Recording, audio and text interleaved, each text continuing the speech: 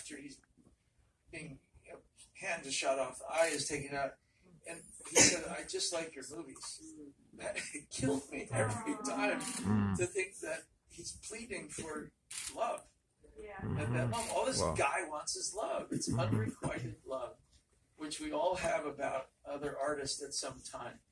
It's just that, are we free enough to express our secret desires to be, friends, to be admired equally, or whatever? And we all go through that, whether it's for the sports figure, or historical character, or a family member, whoever that is. We have that secret yearning to have it be simpatico, if you will.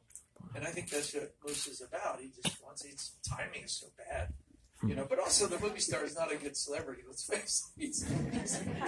He just takes out whatever fleeting thought he has on someone else. No, what we're